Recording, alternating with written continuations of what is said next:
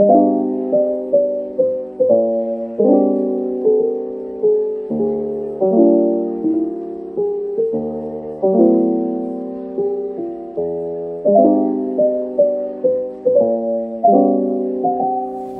guys, welcome back to my channel. So I finally had a chance to play with the Ornate palette from Colourpop.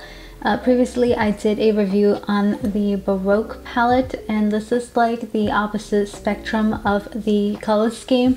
This is definitely leans towards cooler tones with gunmetal grays, and it's just a gorgeous bluish tone color that you can create so many endless smoky eye looks with this. This one, on the outer packaging itself, the graphics on these palettes are just gorgeous, by the way, but you can tell that this is a very warm palette because of the red exterior, and inside it pretty much follows the same color scheme. It definitely leans towards the reddish, very yellowish kind of undertones.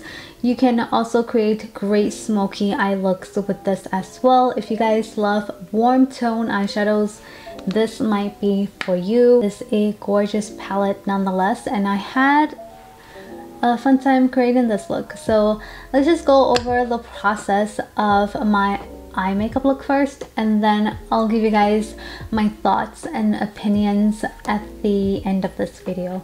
The first shade that I decided to place down is this mustardy shade called Siren. This is described as a matte golden mustard, and this is a really interesting shade.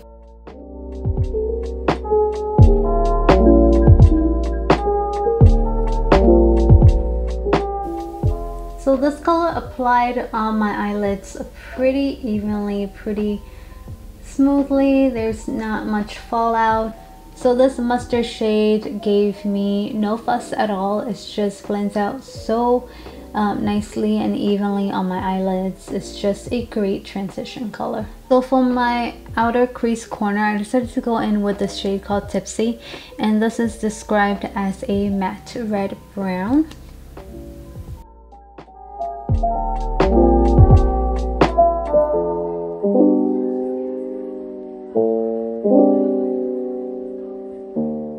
So this matte brown shade definitely helped smoke out my eye makeup look a lot more, and I absolutely enjoy this shade.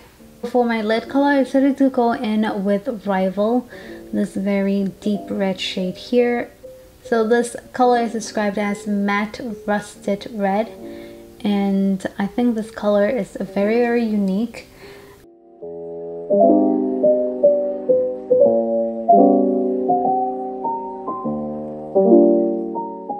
So that deep burgundy shade is what I have all of my lids, and then I decided to top it off with the shade called Fever. And Fever is definitely a very gorgeous shade. It is described as a metallic coppery red with hot pink and gold pinpoints. So I'll swatch that for you guys.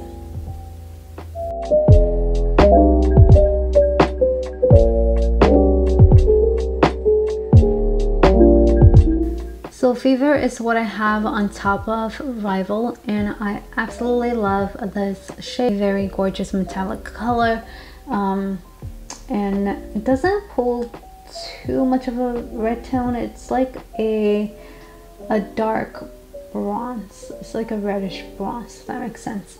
But this is a very gorgeous color. Again, there's no fallout or anything like that with any of these shades. I have no fuss with any of these shades at all, which I am surprised with. In the corner, I decided to go in with this very light shade. This is the only light shade within this palette. This is called Gilded, and definitely pulls a very yellow gold on the inner tear duct. So Gilded is what I use for my inner corners and my brow bone highlight. This is described as a metallic creamy orange with a gold flip. So I'm definitely seeing the orange in it now. It is a very unique shade, and I don't have any highlighting shades like this, at least I don't think, but that's a really pretty shade as well. And then for my lower lash line, for the outer corner, I decided to go back in with Tipsy. So I'm probably gonna butcher this pronunciation, but I decided to go in with the Bohemian on the center of my lower lash line. And this is described as a metallic copper orange with a gold flip.